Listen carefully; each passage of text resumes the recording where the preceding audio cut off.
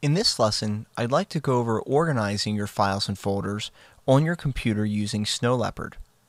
To begin, I'm going to double-click on the Project Files folder that was copied to my hard drive when I installed the Snow Leopard videos, or if you're watching these videos on the internet, downloaded from the internet in the same manner. So I'm just going to double-click on that folder, and it's going to display the contents of the Project Files folder. Inside of that folder is a folder called Assets. So I'm going to click on that, and it's going to display all the files contained inside of that folder.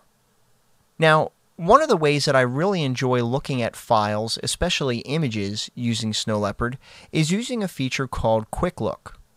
So to do that, I'm going to click on the Apple image at the top of the column. Then I'm going to hold down my Shift key, and I'm going to click on the Sweet Gum image, and that's going to select all of the contiguous images inside of that folder.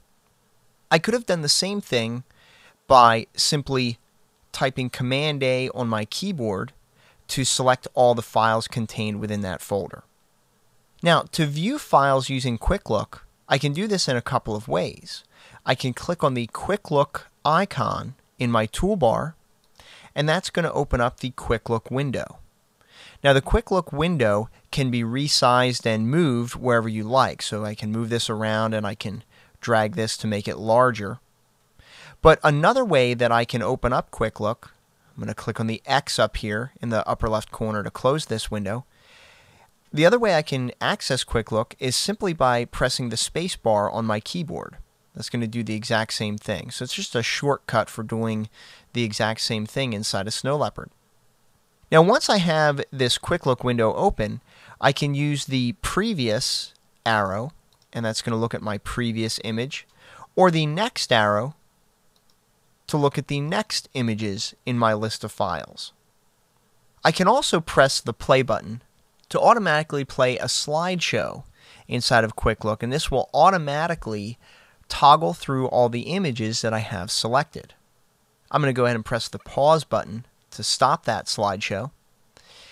In addition, I can click on the Index Sheet button. This is a great way to simply look at all the images in a small thumbnail view, and then I can simply click on each image to view the large version of it. In addition, I can click on this double arrow to view my images in full screen. And if I do this, you're going to see it automatically goes into slideshow mode, and this is simply a great way for yourself to view images or to show images and files to other people. It's very useful. So to stop the slideshow, I can simply move my mouse and the controls are going to be displayed again, or I could simply click the Escape key on my keyboard, and that will get out of the full screen mode and take me into the normal sized Quick Look window. Now, this particular file is a movie, so it's actually playing the animation. I'm just going to click the pause button to stop that for now. And I'm going to go ahead and click the X in the upper left hand corner or press the Escape key on my keyboard to exit out of that. Now let's learn a little bit about organizing our files. Right now we're looking at the Assets folder that is currently in our Project Files folder on our desktop. What I would like to do is copy some of these images into my Home folder so that I can organize them the way that I'd like. So the first thing I'm going to do is I'm going to create another Finder window. So I'll just go to the File menu and choose New Finder window, or simply press Command N on your keyboard.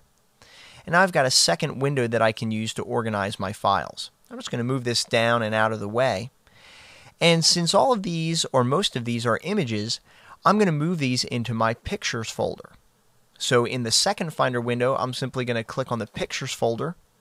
And right now there's only one folder that contains my iChat icons.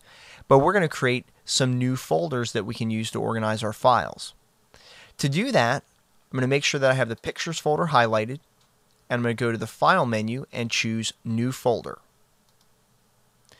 And the name is automatically highlighted, allowing me to type in a new name for this folder. So I'm going to type the word nature, and then to commit that change, I'm going to press the return key on my keyboard. Perfect. Now, I want to create another folder inside of the Pictures folder. So simply click on the Pictures folder in the first column, and this time I'm going to use a keyboard shortcut. I'm going to type Shift-Command-N as in Nancy to create a new folder. This one I'm going to name Creative. Once again, press the return key to commit that change. And now I've got a couple of folders that I can use to organize my files. If I go back to the first Finder window, I'm just going to make this a little bit smaller so that I can see both areas that I'm working with. I'm going to click on the Apple image to select it. Now I'd like to select some other non-contiguous images, and by non-contiguous I mean the images are not sequential in a row. So I'm going to select the Apple image. I'm also going to hold down the Command key to select non-contiguous images, and I'm going to choose Boat, Bridge, and Liberty. So all four of these files are currently selected, but by holding down the Command key I've selected them non-contiguously. Now if I were to just drag these files into my Creative folder, what's going to happen is they're going to get moved from the project files and the assets folder into my Creative folder. In this particular case, I want to make a copy. So I can do that very easily by simply pressing the Option key on my keyboard, then clicking on any of these highlighted images and dragging it to the Creative folder. And when I release my mouse button, it's going to copy those files to that folder. Let's go back to the Assets folder, and I'm going to click on the Sweet Gum image. Then I'm going to press the Command key on my keyboard, and I'm going to click the Ice and the Clouds image as well. Once again, to make a copy, simply press the Option key on your keyboard, click on any of these highlighted images, and drag this to the Nature folder and release your mouse button. Now when you click on the Nature folder, it will display the contents of that folder. One more thing I'm going to do is I have a movie in the Assets folder. So I'm going to click on that file to select it, and I'd like to copy this to my Movies folder. So I'm going to come over here to the second Finder window, and I'm going to click on the Movies folder to make it active. Then I'm going to come back to the Assets folder, and I'm going to select this bigbuck.mov file. I can open up this column so you can see the full name. It's called Big Buck Bunny. And so once again, I'm going to hold down my Option key, and I'm going to click on that file and drag it down to the column to the right of the Movies folder. And if you just hold your cursor long enough, it'll make that window active so you can actually see what you're doing. When I release the mouse button, this is a larger file, so it might take a second or two, but after that, it's going to have copied that file into that folder. Perfect. So let's go back to the Pictures folder. And we're done with this Assets window at the top of our screen, so we could close that by clicking on the red button. And let's click on the Nature folder to display the contents. If I drag any of these files to the trash can, that will put the file in the trash. Now when you trash a file, the file is not immediately deleted. If I come down to the dock and I click on that trash can, it's going to display the file that I moved to the trash. And this is kind of a extra step, but it helps to protect you from accidentally deleting your files.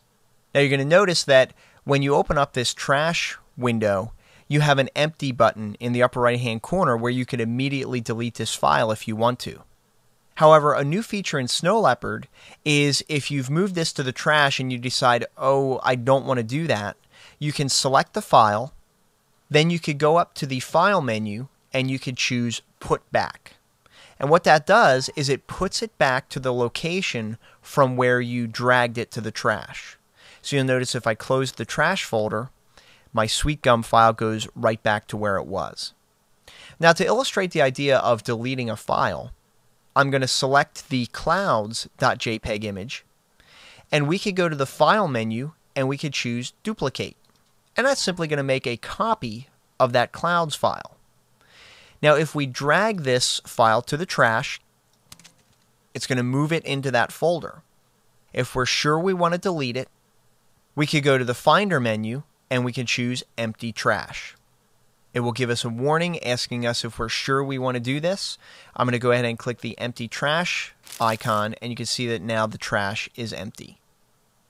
So now that you understand how to organize files and folders on your computer, go ahead and move on to the next lesson where you'll learn more information about how to work inside of Snow Leopard.